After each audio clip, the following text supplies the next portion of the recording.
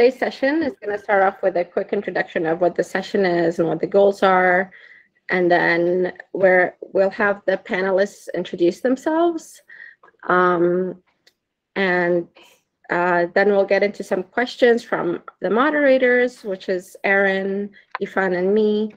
And then we'll dive into the Slido questions and as well as in-person questions. So we have a pretty packed for COVID meeting room here. There's about 11 of us, so we might get some in-person questions as well.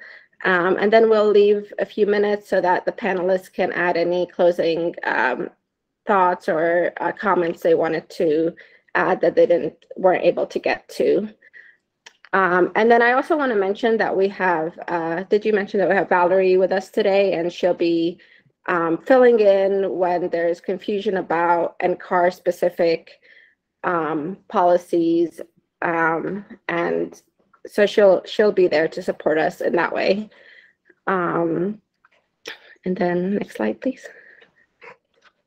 So for today, we're going to be talking about how you could find relevant proposal calls for an NSF and NOAA. Those are the two agencies represented here today by our panelists. And we'll talk about how, they'll talk about how we can respond to those proposal calls. And then we'll also be diving into what are the specific requirements for different programs, and then maybe get into the nitty-gritty of how you could possibly navigate multiple funders or partial funding or sending a proposal to multiple calls. So, and these will really be based on what questions you guys have. So it's not set in stone. It's kind of like we want to make sure that we get to the questions that you have about submitting proposals to different agencies. So we can get started, and I'll have Eric introduce himself and maybe talk a little bit about the program that he manages and kind of what he knows, what he can tell us about it. So, Eric, if you start. Okay, I'm going to talk for what, 10 minutes, something like that? Yeah. Okay. 10 minutes. Yeah. Just let me know when I've gone too far. Okay. I'm DeWeaver, and I want to thank Danielle and the other organizers of this meeting for giving me a chance to participate in it. I work at the National Science Foundation, and I've been here for about a dozen years now. And I've spent the whole time in the Climate and Large-Scale Dynamics program. So this is a program that funds research on climate dynamics, and also atmospheric circulation, and I guess atmospheric circulation, including things that are kind of the size of the synoptic scale to the global scale. So we have another program called Physical and Dynamic Meteorology, which funds research on what you would call mesoscale meteorology. So, they would be covering things that are smaller than the size of, weather fronts and baroclinic eddies, things smaller than, I guess, the deformation radius, if you want to use kind of, some fancy terminology. And we also fund research on global warming. I sometimes respond to queries about that from people like Senator Rand Paul. We fund a lot of work on El Nino, on climate variability, the North Atlantic Oscillation, if you've heard of that, sudden stratospheric warmings, stratospheric dynamics is included in the program. And I could list other things as well, but I probably couldn't come up with an all-inclusive list without blowing the 10-minute limit. As far as kind of, things that I would say just to kind of get the ball rolling. I mean, first of all, this is posed as, well, okay, I could say more about myself. I mean, I've got my PhD in atmospheric science. I actually have a PhD in meteorology, which is very rare these days. I think the year after I got my degree, the department changed its name to Atmospheric and Oceanic Sciences, and I think a lot of departments did then as well. I mean, partly because meteorology is too much associated sort of with TV meteorology, but also because I think there was a desire to expand the scope of programs and to recognize that, there's more commonalities than differences between, the atmosphere and the ocean in terms of fluid dynamics, If you really want to understand the phenomena of the atmosphere, you have to look at the coupled problem. I think we were, a lot of that is motivated by El Nino, for instance, where you really need to understand how the atmosphere talks to the ocean and vice versa. That was in 1999. I did a postdoc at the University of Washington for a couple of years, and then I was on faculty at the University of Wisconsin. Then I was there until 2008, and in 2009 I joined the National Science Foundation. As far as things that I could say, just addressing this particular audience. First of all, this is posed as grant writing, and to be clear, what I'm going to talk about is proposal writing. So for us, a grant is a legal instrument. It's a contract that the government makes usually with a university. And so what you're going to be writing is a proposal, and that proposal goes for review. And if you're lucky, that proposal results in a grant. Typically, if you're at a university, you're not the one submitting the proposal. The proposal is submitted by an institution rather than an individual. And I would argue that that's, for the most part, a good thing. Right, you're employed by a university, and then the university, you could imagine being, you could be employed by NCAR. That institution is going to submit that proposal. You work for them, so they take care of all of the sort of things that you would need as an employee, things like figuring out how your healthcare works and so on and so forth. You write the proposal, and then they upload it. That's a good thing, because that means that they have expertise in their sponsored research office as to how the process works. And the hope is that they will be able to guide you and provide a lot of useful information to you. If that's not the case at the place where you're at, then we can help you with that. Not every sponsored research offices are not sort of all equivalent. Different universities have different rules. We sort of allow that. And so there's a lot of that kind of doesn't come directly from the agency, but comes from the institution that employs you. As far as the formalities of how to submit a proposal to the National Science Foundation, I don't want to spend a lot of time on that, because that's actually the part that's online. There is a proposal and awards, policies, and procedures guide, which says, these are the sections of the proposal. This is the number. This is the page limit. This is how much space you have to put your biographical sketch. We call it a biographical sketch. I don't know why we call it that instead of a resume or a CV. But all that information is online. We're happy to help you with that. But I think where I could be more helpful is to kind of, just share with you a little bit my experience of, having read a whole bunch of proposals, and, talk a little bit about, how things work in my program. I do want to point out, though, that a thing that you need to keep in mind about the National Science Foundation is that different programs are run differently. We're a very heterogeneous organization, and I think that to some extent that's motivated by the fact that we serve very different communities depending on which science we're funding, and the expectations of those communities and their needs and so on and so forth are very different. Some of these things I think are also simply historical. So I'll give you one example, and this is I think very relevant, because one of the questions that I think comes up is what are the deadlines for submitting proposals. My program, Climate Large Scale Dynamics, does not actually have deadlines. You can submit a proposal whenever you want. And that tends to be the norm in the section, the atmosphere section, which is my program, Climate Large Scale Dynamics, the Physical and Dynamic Meteorology program, which does mesoscale meteorology, microphysics, a lot of things like that. They do lightning, for instance. We have a paleoclimate program that's different. They actually do have a deadline. There's an atmospheric chemistry program that does not have a deadline. And so that is allowed to those differences. You have to, the only way to really deal with those differences is to go and look at the website for the individual program. And we could talk about that some more if you like. And the reason fundamentally why my program doesn't have deadlines is that when we receive proposals, we send them out for review. We go and ask people, please, please, please, will you review this proposal? And we rely on getting 3, 4, maybe 5 people to look at the proposal. They write, we call them written reviews, but of course they're uploaded. We even call them, mail-in reviews sometimes, but they're actually uploaded through I guess, fastlane.nsf.gov is the website. And because we're doing everything that way, we don't have the logistics of convening a panel, which has to convene on a certain date. And so we don't want, if you've got a panel, you've got to put that stack of proposals up in front of the panel at a given date. So you necessarily will want to, usually, I guess, not necessarily, you want a deadline for proposals to come in. And so navigating that is something to think about, that the programs have, some programs have deadlines, some programs do not. And I think, being aware of these heterogeneities and having a conversation about them, I think is quite important. Maybe we can do a little bit of that today. I guess other things to think about,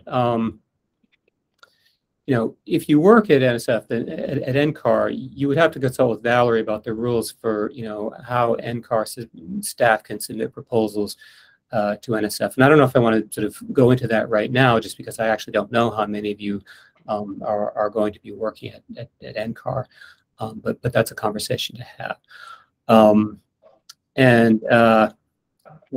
I guess, one of the questions that I saw sort of posed was, how to find opportunities to submit proposals. So, what I would recommend is go to the NSF website. You can find programs, you can find the taxonomy of how we fund sciences. There's a geoscience directorate. It has a division for oceans, a division for atmosphere, a division for, Earth, solid Earth. That kind of thing. I think there's a polar programs, polar programs as well. That kind of thing you can do sort of from the top down. Another way of doing it, which I might recommend, is go to nsf.gov and you can search for existing awards. In fact, if you go to the advanced search sort of web page, you can search on keywords. So pick the favorite keywords that best describe what your research interests are and what you want to do. And you can easily generate a list of all of the proposals that have that keyword in their abstract or title. And that might be a good starting point, because then it may be that the kinds of things you want to work on are actually funded in different parts of NSF, with slightly different sorts of, requirements and research agendas and goals and so on and so forth. And so that would be my sort of recommendation, is to, and you could get other information from that kind of web search, which is things like, well, on average, how big is the award size? How many years is the period of performance? Information that's kind of practical, useful information. So that would be kind of, I think, my answer to that kind of how to find opportunities question. There's also a question here about deliverables and timelines. I mean, I think it's important to recognize that NSF essentially was set up so that the government could fund academic research. And the expectation, I think, with academic research is that, you take the money that you get to do academic research and use it to write papers, to publish, to get research results and publish them and present them at conferences and things like that. So typically the deliverables of an NSF award that we would fund really are supposed to look like your day job as an academic, in a certain sense. And so that's publications, and I'm emphasizing that. But of course, we also have a mandate to sort of educate the next generation of scientists. So we'd be looking at, are there students going to be funded on this project? Are there postdocs that are going to sort of have their early career, research experience working on this award? And so that would be something to think about, as you, as you plan that as you think about this proposal that you're going to write.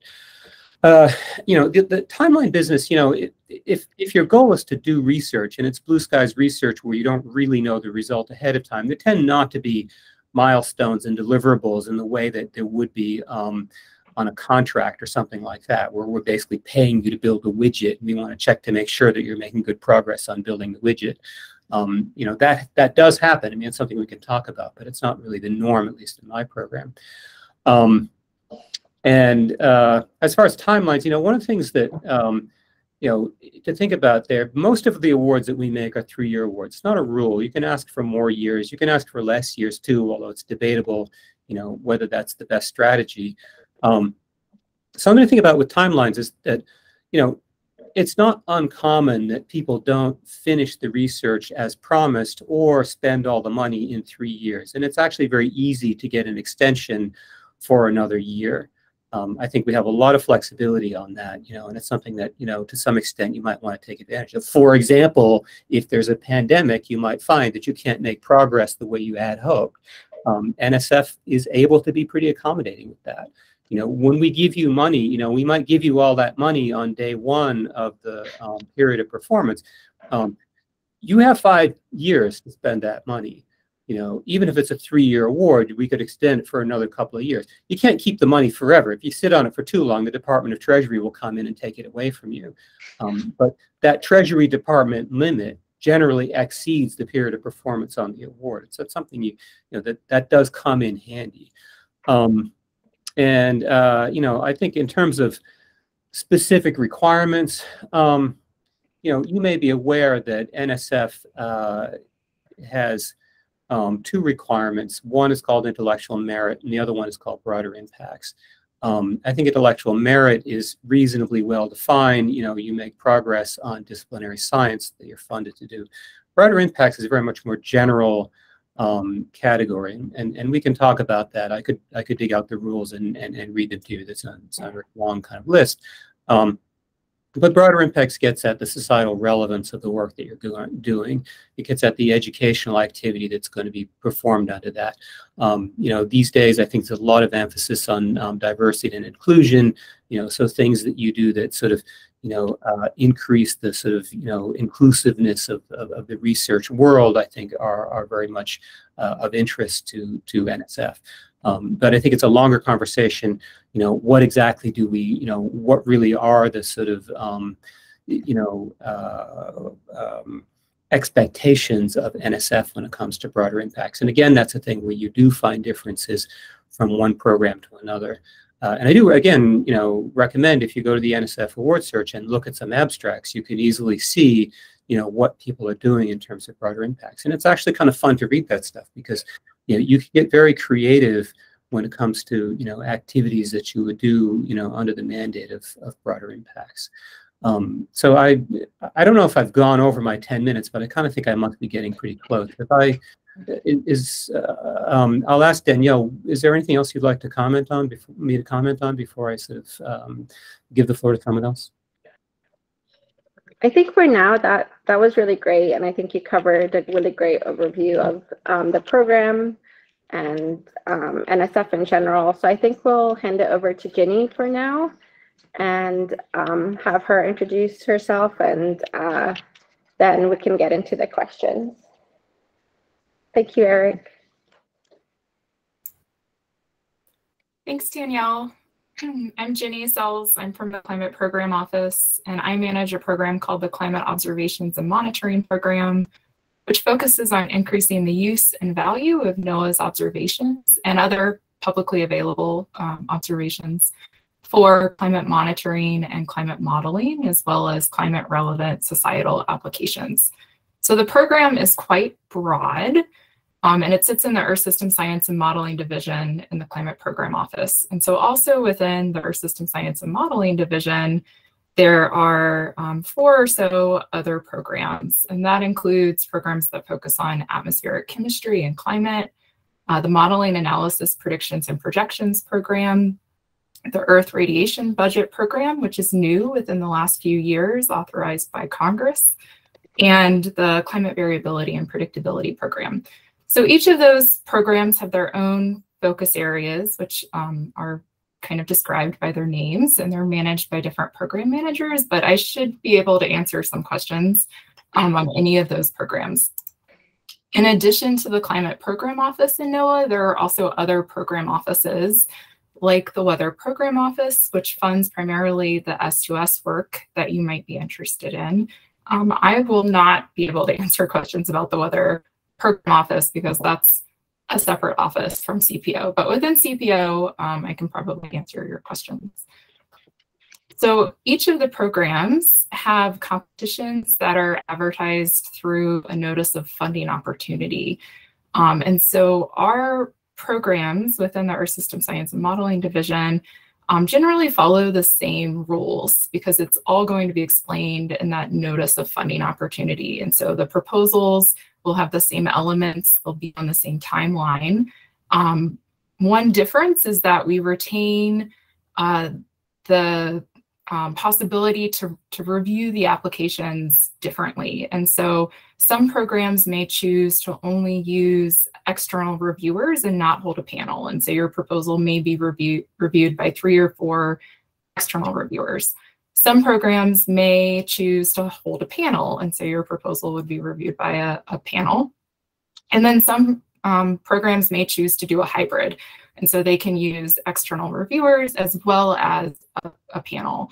And in addition, for our programs, we have a 2-stage review panel. So the first thing your proposal does is it goes through a scientific and technical merit review where it's reviewed for its scientific and technical merit. The budget is reviewed as well as the qualifications of the applicant. Proposals that score above 3.0 and meet a certain threshold move on to a stage 2 relevance panel. And in that panel, that is a separate set of panelists. That is a panel that is not external reviewers. And those panelists review the proposal for its relevance to NOAA. And that is even more defined in the notice of funding opportunity. And so again, all of this is explained in the notice of funding opportunity. But what goes into relevance to NOAA includes your data management plan, as well as your diversity and inclusion statement. So that's kind of the review process of the program and how all of the programs follow the same review process. Let's see. Oh, a little about me. My PhD is in Earth System Science, but I consider myself a polar oceanographer, which I don't focus on anymore, focus more on the many different observations that NOAA has.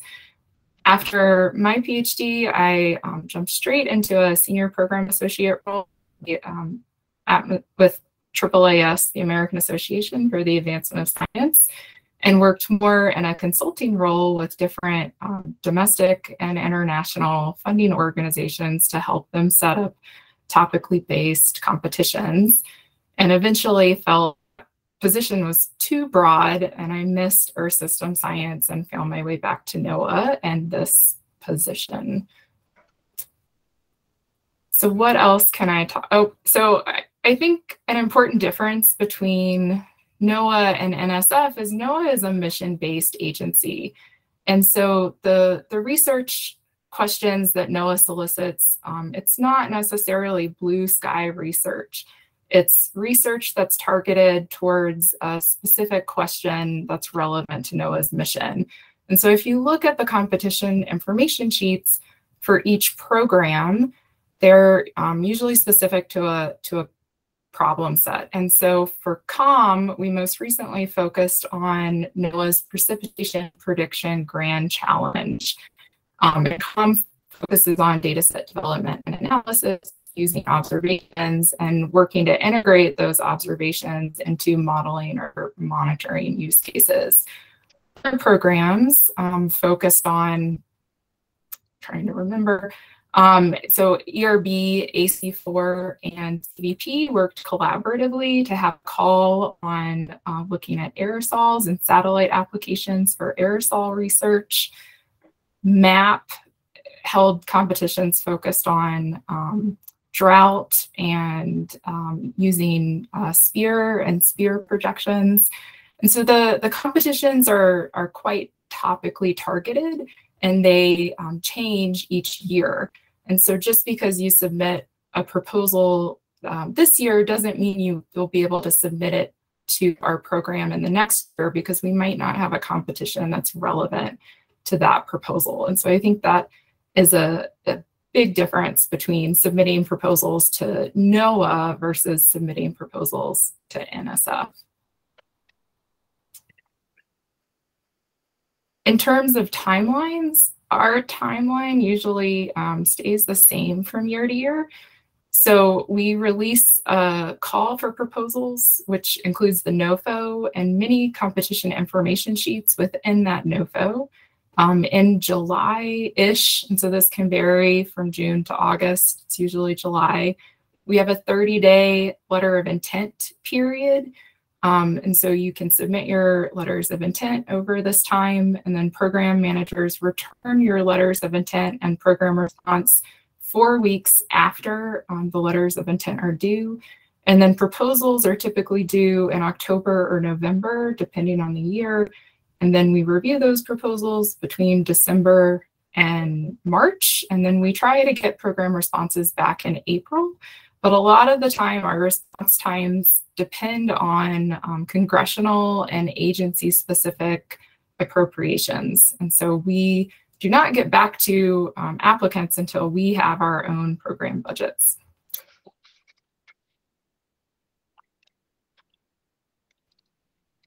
And so I think I've covered timeline, deliverables. Again, the deliverables are specified in the competition information sheet. And like NSF, we do grant automatic 1-year no-cost extensions, and so they don't even need to be reviewed. You get them automatically. Programs typically fund 2 to 3 year projects. In some cases, like if it's a climate process team project, the project may go on beyond 3 years. In some cases, longer term projects that might be 5-year projects are reviewed halfway through to determine your progress and whether you'll receive additional funding for the last 2 years. I think that's all pretty typical. Are there other things that you wanted me to comment on in my introduction?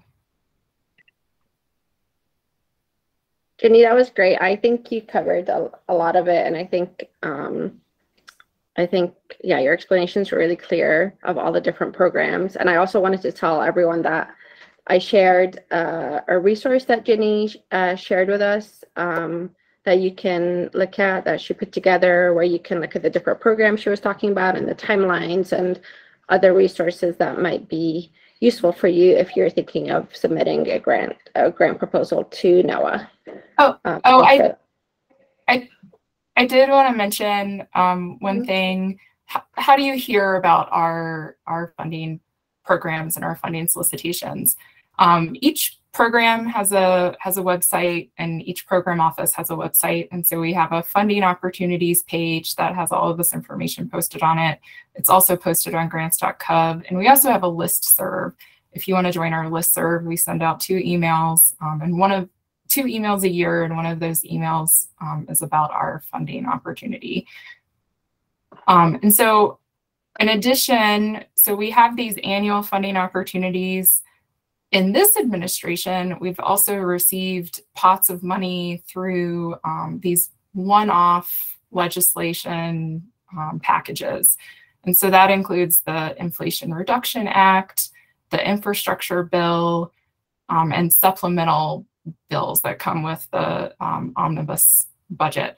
And so through those, you may see additional competitions that are tied to authorizing congressional language. And so I would say in years where we have an administration that is eager to fund climate research, keep an eye on funding agency websites, because you may see competitions come out that are not tied to the annual regular competition topics.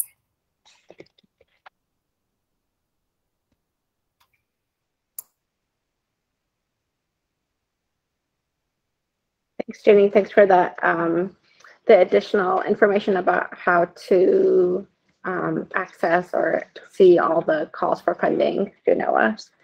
That was really great. And so we're going to jump into the Slido questions. We had some like preset questions, but I think you guys have covered those already. So we'll jump into the Slido questions because there's a lot of them and some really good ones. So yeah, do you want me to ask, or I can ask? Okay, yeah, done a lot of talking. Yeah, yeah, I've shared this too, so everyone can see it online without having to toggle back and forth. So I'll just go in order of which ones have the most likes. So the first question is, are there differences in how NSF and NOAA handle review and award proposals which focus on other geographic regions, for example, Africa and Asia. So Eric or Jenny, do you have a response to that question? I can talk about how NOAA Climate Program Office programs approach this. It varies based on the program and the competition. So I would encourage you to contact the competition manager or the program manager and ask if your focus area is relevant to the call. And so in some competitions, like AC4 sometimes funds global focused research, as does CVP. But other programs or competitions may not be interested in focusing on specific areas. So I guess my answer to that,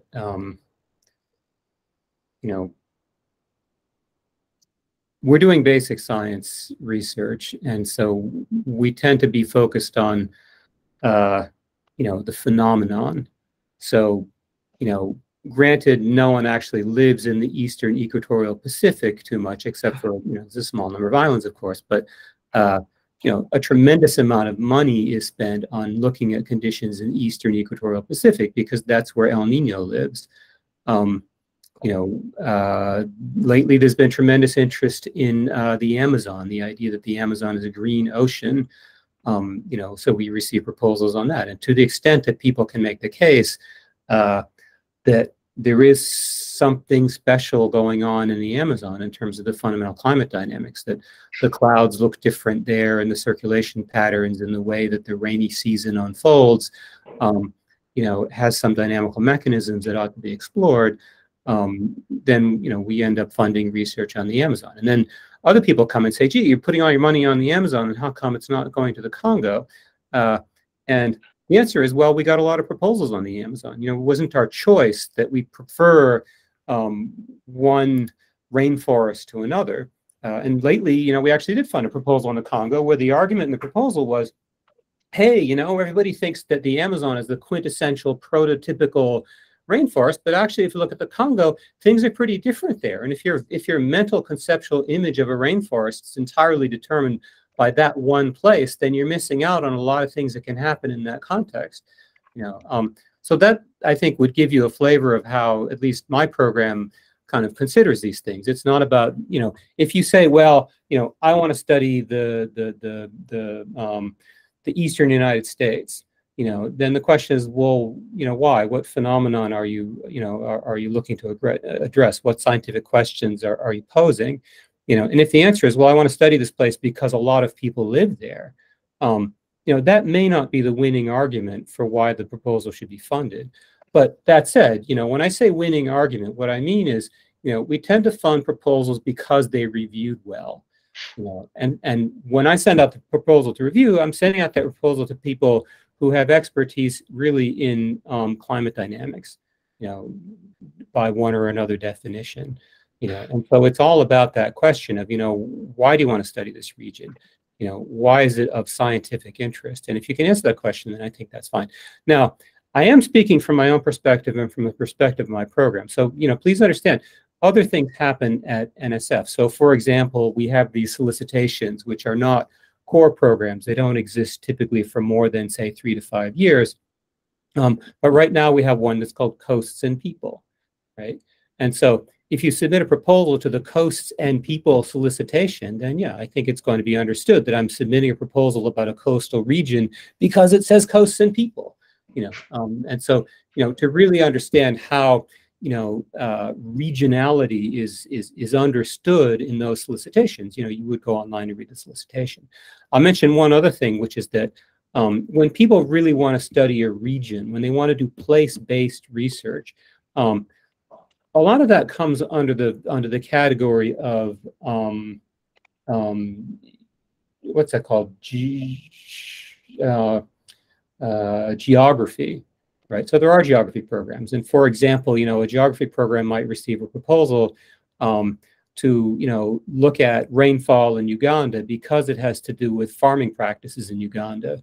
And so there was a proposal like that, and the CLD program co-funded, because that's the thing we can talk about, how things get co-funded at NSF. but they are interested in understanding what goes on in Uganda. They are interested in understanding research which is necessarily regional, in a way that you would not if your fundamental sort of program goal was to improve, basic science understanding of climate dynamics. So I hope that answers the question. I mean maybe I'm off mark, but I'm happy to follow up on that. Yeah, that was really great, Eric and Jenny, very thorough. So thank you for that. The next question, and then maybe after we do this Slido question, we can take questions from the audience in person, because I'm sure there's someone there. So the next question is, how are interdisciplinary submissions handled, ones that come under the purview of different divisions in NSF or NOAA? Oh, I don't know. Jenny, do you want to go first on that? No. Okay. Well, I will tell you my experience, and here goes. If I get a proposal, and this happens, so it's a climate program. Climate connects to virtually everything, right? And so I get a proposal, and the proposal is, well, we want to understand how, the land surface affects climate in one way or another. So this could be vegetation, for example. So, gee, what do I do? Well, I take that proposal and I say, I write emails to everybody I can think of who might be interested in funding vegetation work, because we're not a program for biology, right? And, because it's a land surface, the land component of the hydrological science lives in a program called Hydrological Sciences, and it's part of the Solid Earth division within the Geosciences Directorate. And so I send an email saying, hey, could you take a look at this and see if you'd be willing to co-review the proposal and co-fund it. And if I'm lucky, then, the Hydrological Sciences program comes back and says, yeah, well, we're very interested in evapotranspiration, so we want a piece of that, so we'll, commit to funding, 25, 30, 50% of the cost of this if it reviews well, and we will take it to our review panel, right?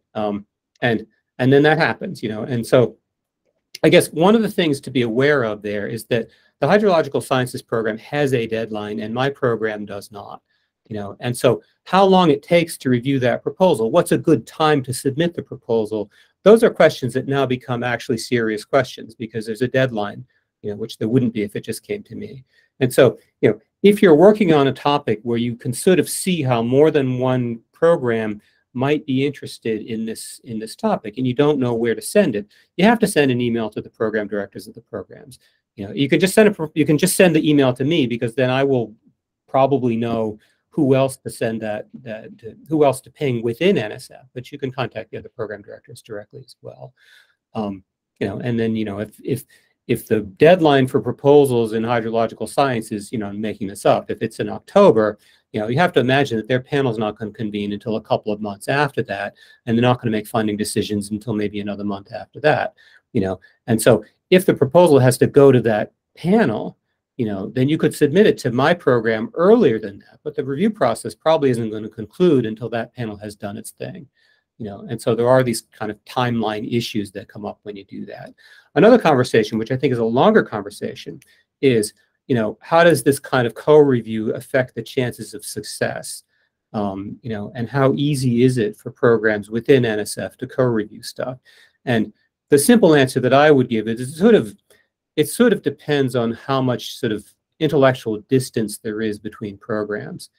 So we co-review proposals all the time with hydrological sciences. It's not that far away from us intellectually. A program that we co-review and co-fund with a lot more is oceanography, because obviously the ocean is part of climate, right? Physical and dynamic meteorology, there's a weather-climate interface, and so we're constantly co-reviewing proposals from between those two programs that sit on either side of the weather-climate interface.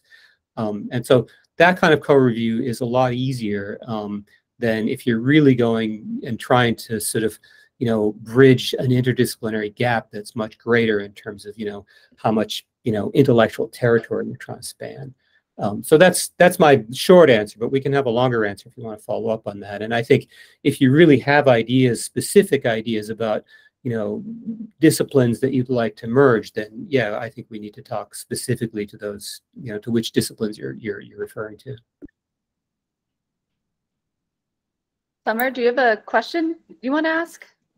Yeah, so I asked that question, and I do have a follow-up on that, because we submitted a proposal which went to 3 different divisions, and we ended up getting 11 reviewers, and there were too many opinions, and it did end up getting rejected. So I thought that maybe it's a bad idea to have these interdisciplinary proposals in the end, because there's just too many opinions and you cannot impress 11 or 12 reviewers.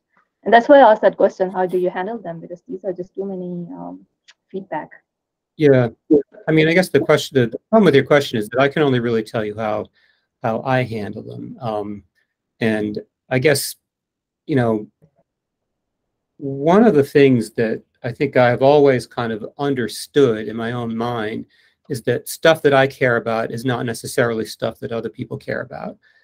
So for example, if you're a hydrological sciences is very much kind of stream flow watershed type orientation. It's largely done in civil engineering programs. The field, I think, kind of grew out of questions of, how much rain does it take to cause a flood of a certain magnitude on a creek, essentially things like, will my basement flood kind of questions, and when you look at the kinds of things that people do when they're hydrological sciences, they put on a big, tall pair of rubber boots and they wade in a stream and with a big yardstick and measure stream flow. They do things, and my point is that that's a very small spatial scale compared to climate, right? Often what we care about is, land-atmosphere coupling taking place over rather vast stretches, over a chunk of the continental United States. And because we tend to be interested in large scales and they tend to be interested in small scales, a thing that would review reasonably well in my program would not be of tremendous interest to their program. And then the question is, well, what do you do, right? And my sort of, expectation is that, well, if this looks like something that's going to be of interest to the climate dynamics community, I want to fund it. I don't care if it's not of tremendous interest to the hydrological sciences program, because my fundamental question is this research going to do something important for climate science? And the thing about vegetation on land surface is that, I don't really want to be a program about biology, but I fully recognize that you can't do climate without considering vegetation. It's one of the things you have to get involved in, like it or not. And so the question is, to what extent does a program have the ability to just say, well, I'm going to fund this, because it's of interest to my program, even if it's not of interest to other programs. And I think, the willingness of programs to do that, but not just the willingness, but really the ability of programs to do that. It depends so much on, what else is in their queue, how important is this work perceived, in terms of the kinds of science that they're trying to fund. And those are hard questions. I mean, I don't think there's any really easy answer. But yeah, I know what you're saying. You're saying, well, if in every program my funding chance is 1 in 3, then if I take it to 3 different programs, then my funding chance is 1 3 to the power of 3. And why would anyone bother doing that? And so I agree that's a hard question. And I think the only consideration is that it doesn't have to be like that. I think the question is there a program that would see value in your work, even if it wasn't of value to the other players? And that's probably not the best answer in the world. So maybe you could do a follow-up on that if you want. Yeah. Oh, go ahead, Ginny. I was just going to ask you for your input, so go for it. Oh, and I thought it was best that Eric answer this first, because I think it's more relevant to NSF. So when NOAA Climate Program Office programs want to solicit interdisciplinary proposals, we design the competition that way to ask more cross-program questions. So COM and CVP held a competition together in 21. COM and AC4 held a competition together in 21, and then COM MAP and the Climate Societal and Interactions Division, which focuses more on social science and adaptation science, held a competition together. And that panel reviewing those proposals was challenging because you're crossing multiple disciplines kind of beyond the physical sciences. So I think even when you design a competition to be interdisciplinary, review of proposals is difficult. But I would say that it's very, very, very rare for Climate Program Office programs to co-fund proposals unless it's decided on ahead of time.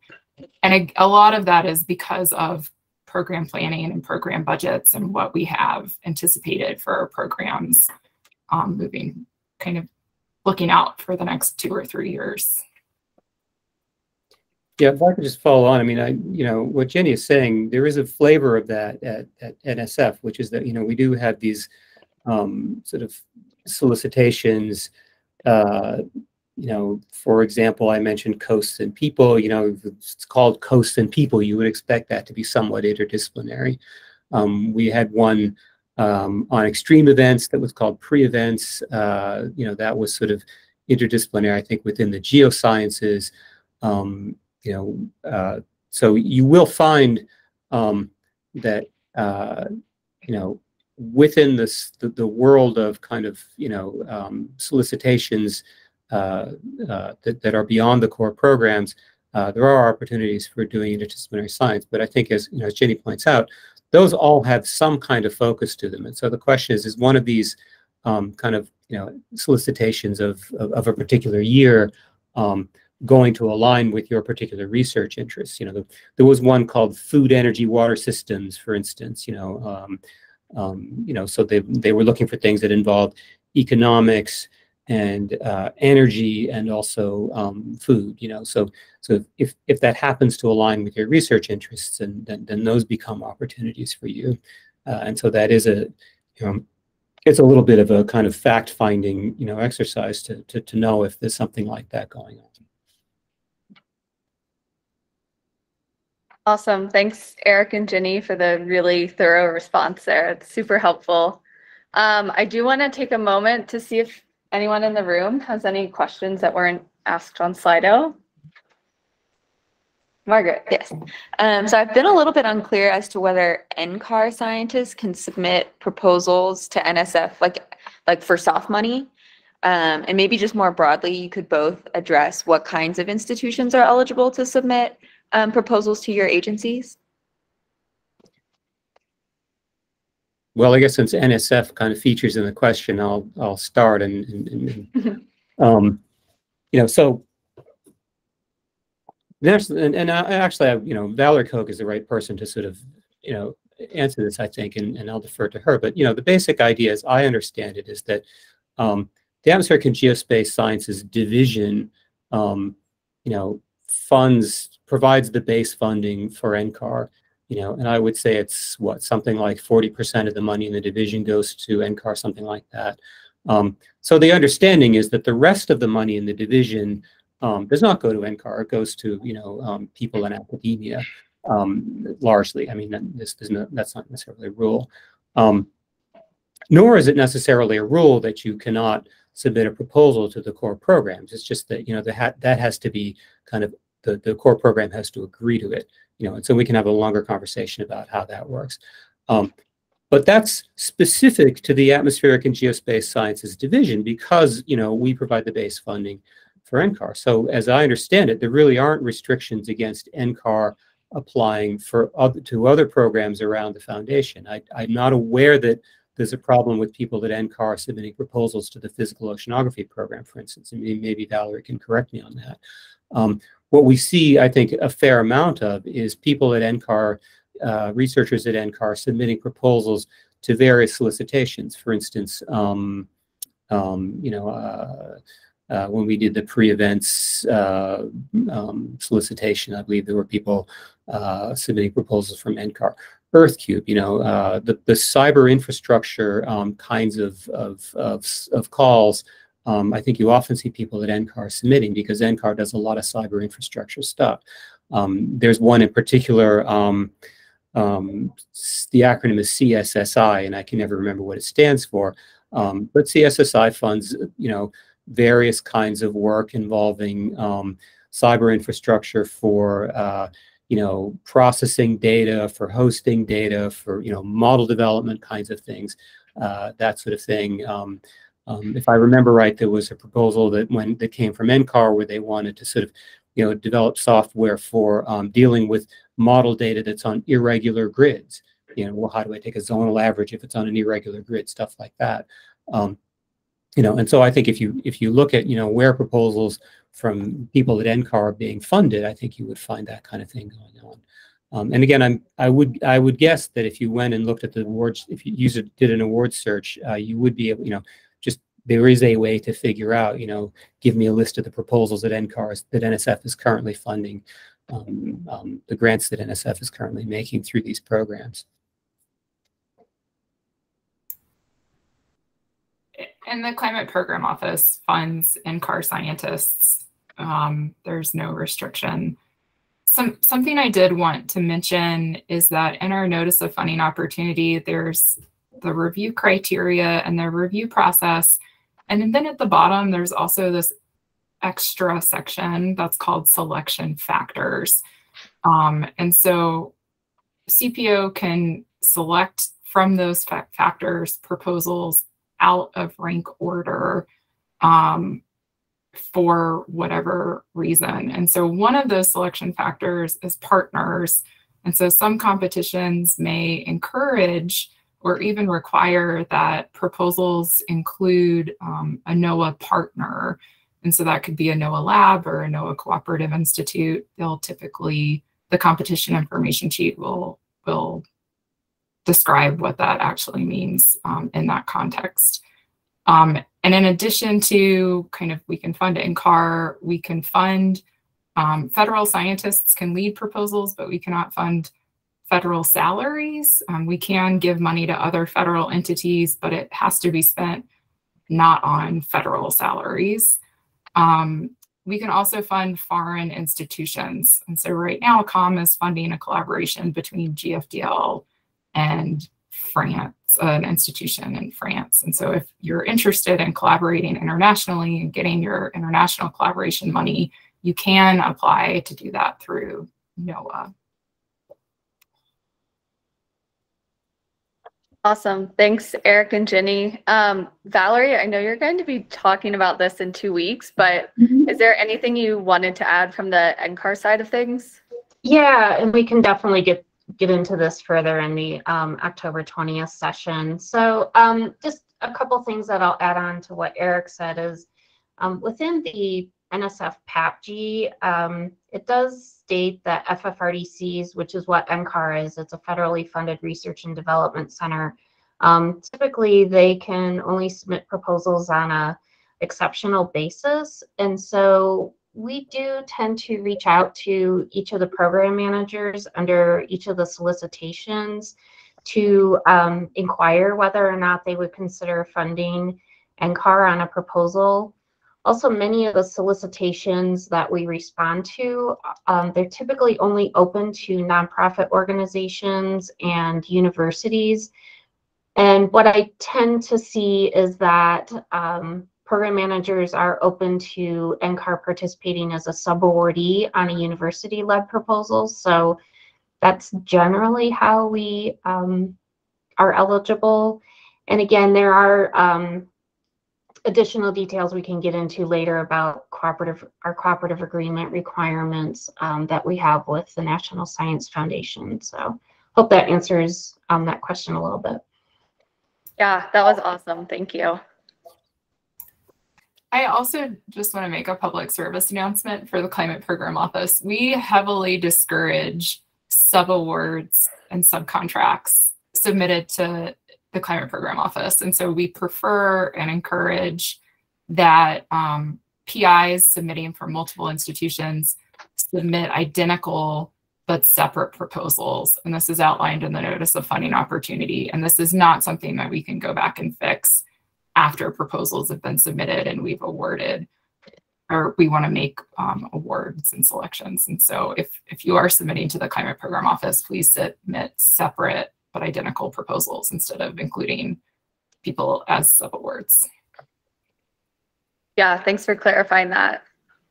We're going to switch gears a little bit now. I think this is probably a question on everyone's mind is how do you get your first lead PI proposal funded? And how can we show our qualifications as early careers with relatively less experience?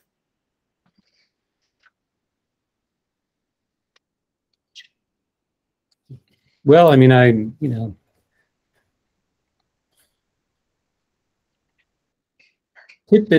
I sort of see it, oh, Mariana, did you want to ask something before I? Yeah, it's the same question, but maybe a slightly different lens. How did you, Eric, or you, Jenny, get your first PI grant proposal funded? So like maybe from the perspective of when you were doing your first grant endeavor, what was it that made it go from you were just co-PIs to now you are a PI on a grant? Well, I mean, my impression, is that I have a pretty normal, unremarkable career through academia. I was a grad student, I wrote a few papers, and then I was a postdoc, and I wrote a couple more, and I went around and presented my work and got to know some of the people in the field. So I think the expectation is that by the time you submit a proposal, and this was true for me, you already have some kind of track record. That in a way, it's not really about the number of proposals you've written or the amount of money that you've got. It's really about, building kind of a reputation, based on publications and presentations that sort of advertise that, hey, you're here and this is what you do. And I think when I have, I don't remember that there was anything particularly remarkable about me writing a proposal. There was work that I've been doing for a while, and I submitted a proposal, and I think the people that reviewed the proposal, were aware of it, and they also kind of, were able to look at what I'd written in the proposal and sort of infer from that I sort of, on some level knew what I was talking about. And so, if I talk about sort of translating that into what I see every day when we get proposals, because we commonly get proposals in somebody's first proposal, you rely on, typically the proposal is written on the basis of work that you've already done, So I would see people writing and referring to the work that they've already done. We found this in, my paper with so-and-so from last year, and here's how we're going to follow up on that. The other thing that you do is you put figures in the proposal that show preliminary results that you've got. If you really want to do, let's say, a giant, model intercomparison project to, look at the effect of, some twiddle of cloud microphysics on climate, it's nice to have some little kind of, pilot that says that, it's likely that you'll find something interesting if you actually go through all of that effort. And so I think those kinds of things you can build credibility on that basis without having a demonstrated track record of funding. There's when you review proposals for NSF, I don't really like the way we review proposals because it's too complicated. You have to comment on broader impacts and intellectual merit, and under each of those things, there are 5 subcategories. So it's 10 things, right? One of the things that you're asked to comment on is this person, qualified to do the research? Almost universally, the answer is yes, right? I mean, if the deliverable of an NSF proposal is that you write papers and advance science, and by the time you even start writing proposals, you've already been a grad student and a postdoc, then yeah, there's a paper trail that shows that you can write papers. So I think the question of, well, how do I show qualifications? I think what you're really asking, I mean, the way I would frame that is, how do I establish credibility among the people that are going to review this proposal? And I think by and large in academia, they call it publish or perish. It's not the most friendly way of saying it. But, you do research as a grad student and as a postdoc, and on that basis, I think we kind of decide that you can do research as a funded PI. I hope that answers the question. I mean, I don't mean to sort of, gloss over this, because I know it's an important issue. Yeah, thanks, Eric. I would just add that in my experience of sitting on panels, I don't think that qualifications has been the issue for early PIs, early career PIs. I think it's been experience proposal writing and being able to write a clear proposal with objectives that's responsive to the call, that the panelists can kind of understand and review. That's within scope. That's not under or over budgeted or too ambitious. And so I think it's more about experience writing proposals than it is about their scientific qualifications as a PI. That's an excellent point. Yeah, that's a really great point. You know, if you're, I mean, the thing is, that doesn't just apply to the first time you write a proposal. I mean, I see people who are well advanced into their careers and they're still not especially good at it. You know, you see people writing proposals where they've tried to use up every single, you know, square millimeter of white space on the page. You just cramming that 15 pages with everything in it. You know, be a little kind to the reviewers. You know, I mean, people have to actually read that and comment intelligently, you know, and synthesize what you've written in a way that I can read it and then make a funding recommendation on it. You know, and I think that business of being able to write clearly, being able to sort of, you know, give the reviewers kind of confidence that, yeah, you know, you're comfortable doing this, you know, you've thought about the problem, you have a very kind of, you know, well-developed sense of, you know, what to do next and how to advance the science here, you know, what's the novelty of what you're doing. You know, all of those, I think, comments, in my mind, they apply. The talent and skill of writing a proposal really shouldn't be that different from the talent and skill of writing a science paper. I mean, you write a paper, you put it in a journal, what's the guarantee that anyone's going to read it? You know, and you find that, you know, when people are good at writing papers, you know, when they write clearly and they're good at kind of organizing their thoughts, they get more citations. You know, I think that's kind of how, I don't think the rules there are really any different for proposal writing than they are for paper writing.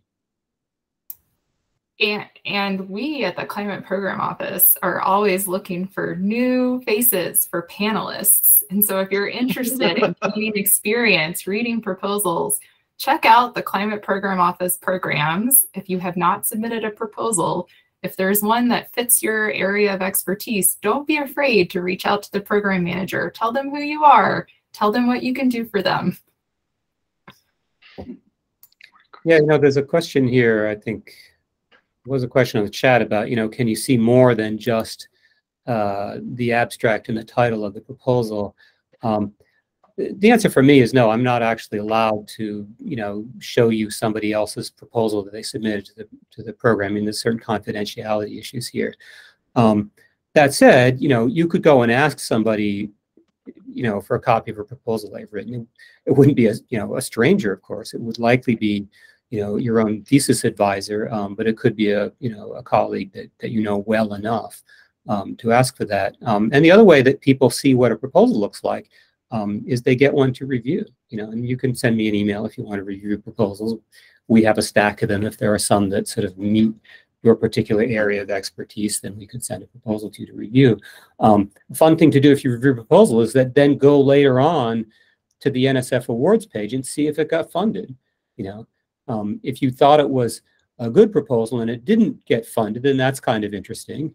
If you thought it was a bad proposal and it got funded anyway, then that's kind of interesting. I mean, those are games that you can play, you know, and I think all of that, you know, is perhaps helpful in terms of, you know, understanding, you know, what a proposal looks like and what are sort of the standards in the field.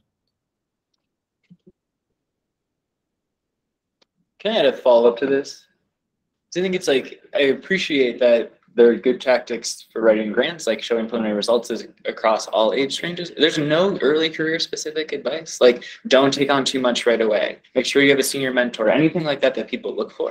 Like, just as social scientists, I know there might be not official rules, but there's biases we all have, right? So you look at someone proposing to do $17 million and there's no one else in their discipline, it's their first grant. That's not going to go over as well. Like, maybe it's you get something small and then you do something big. Is there any internal wisdom on that? Well, like, yeah.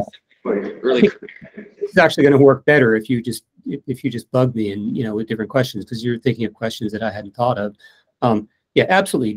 Your first proposal to NSF should not be to direct a science and technology center for $50 million.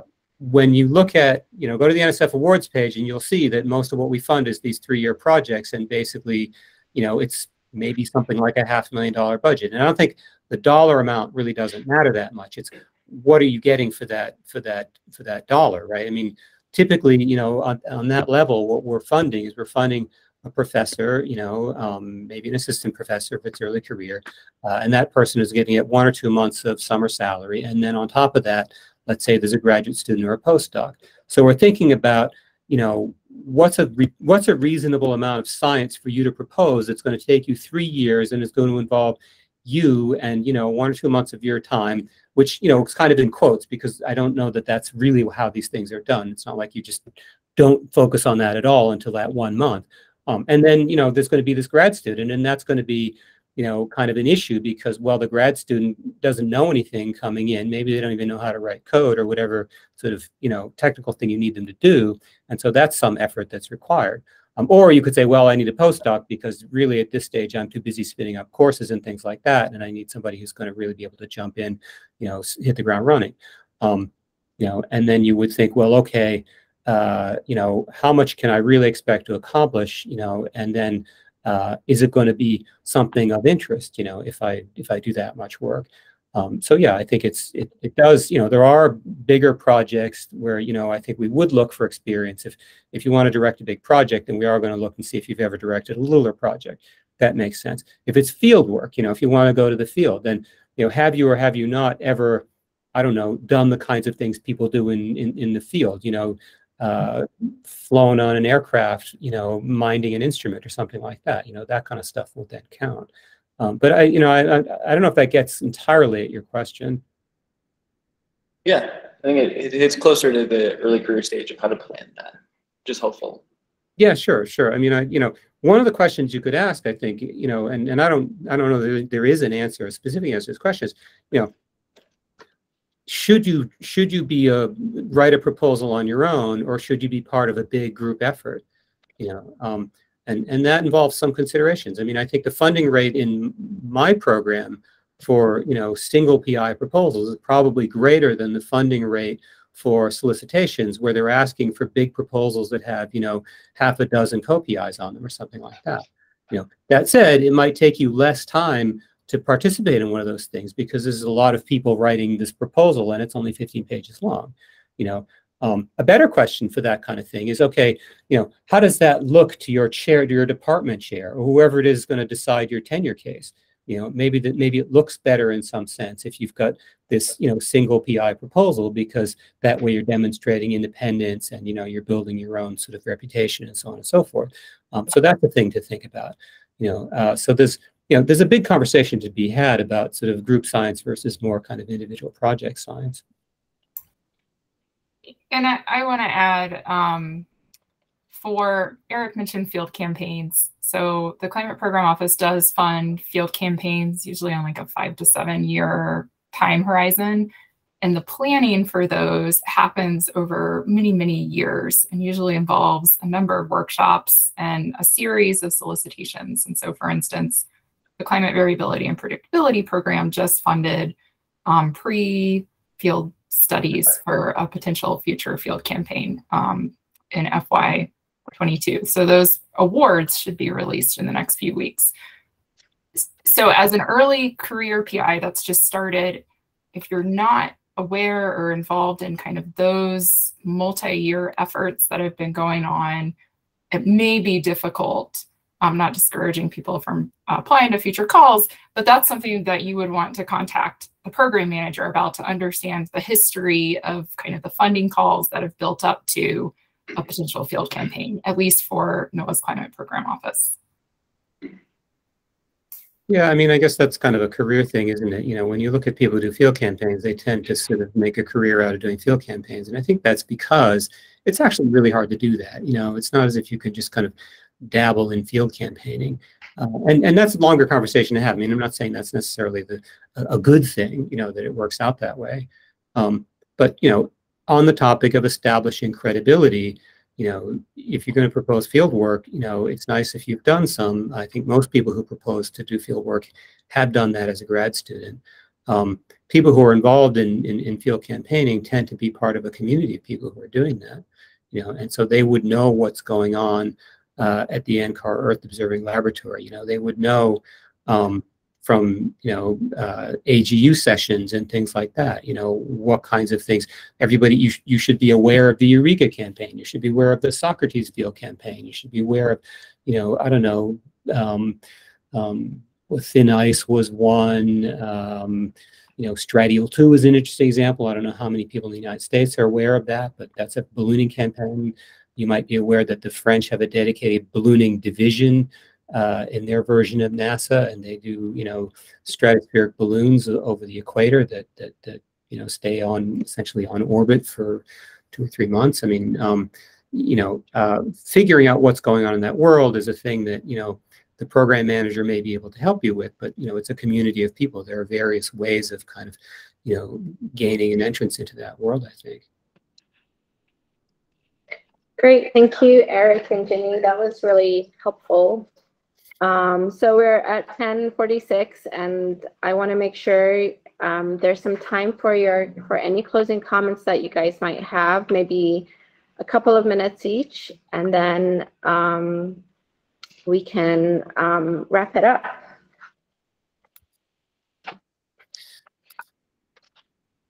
Closing comments. I mean, you don't have to add anything if you feel like you've said it all.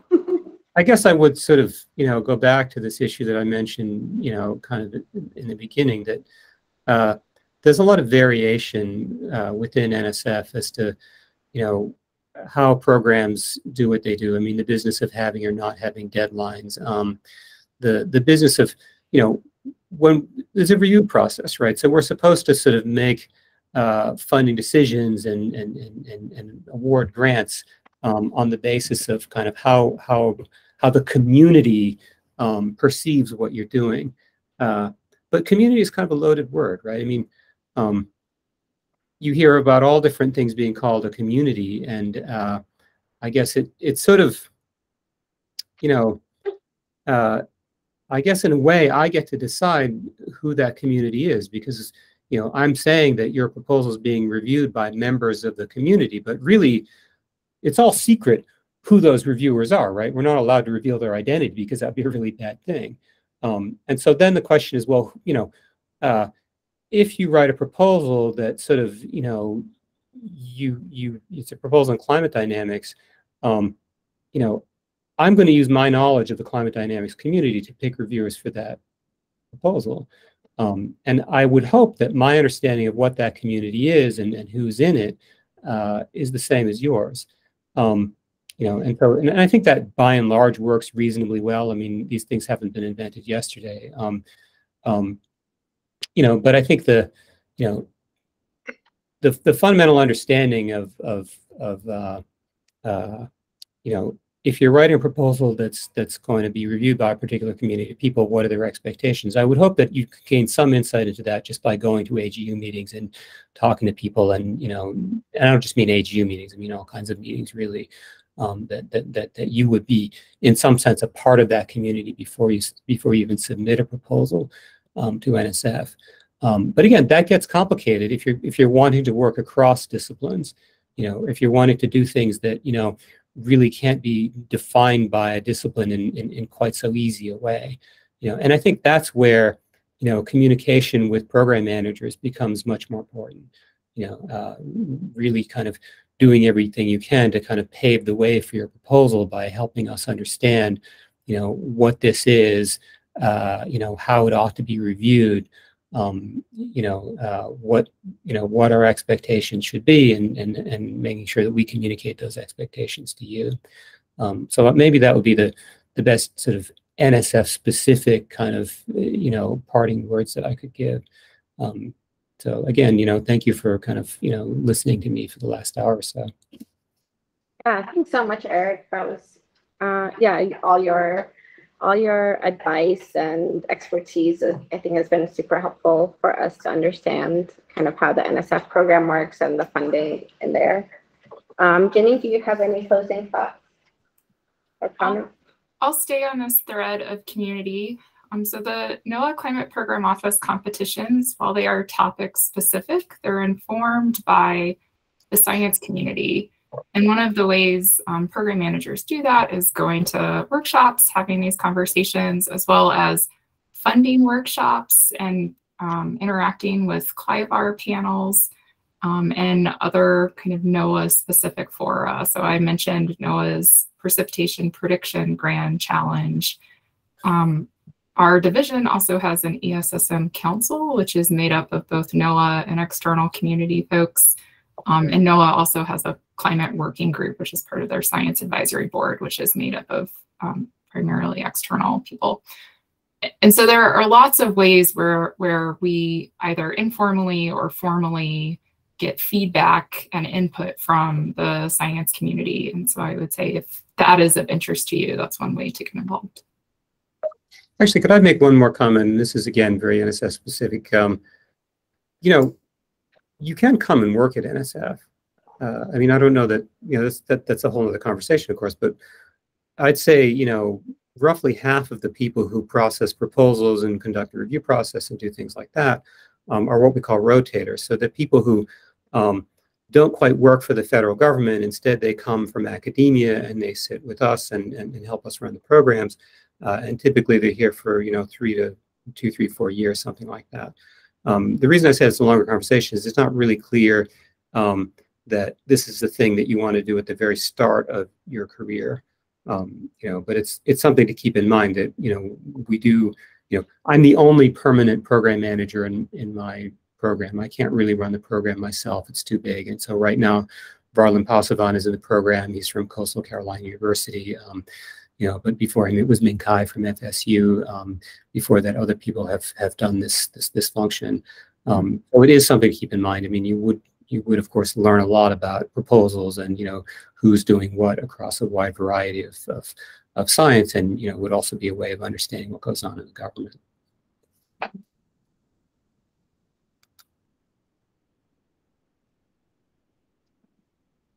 Great. Cool. Thanks so much, Jenny and Eric. I put Eric's and Jenny's contact information there. I hope that's okay. It was public, so I figured it would be okay. And we did record this session, so all the participants, and I believe just the early career scientists and postdoc list will get an email about the video, so you can rewatch it. You know, if you're out of all of your Netflix shows. And yeah, and so our next session is going to dive more into some of the NCAR specific policies and protocols that we touched upon today, and Valerie will be there too. So save the date for that. It's in 2 weeks at the same time. Not sure if it's the same place, but it will definitely be hybrid, and you'll get more information on that soon. So yeah, thank you so much, Jenny and Eric, again. We really appreciate your time. This is really valuable information for us as we, you know, get into grant writing, proposal writing, and yeah, try to have successful academic careers. Thank you. And yeah. Thank you. Thank you all. Thank you. That's great. Yeah. Yeah. Okay. Bye, everyone. See you next time. Alrighty.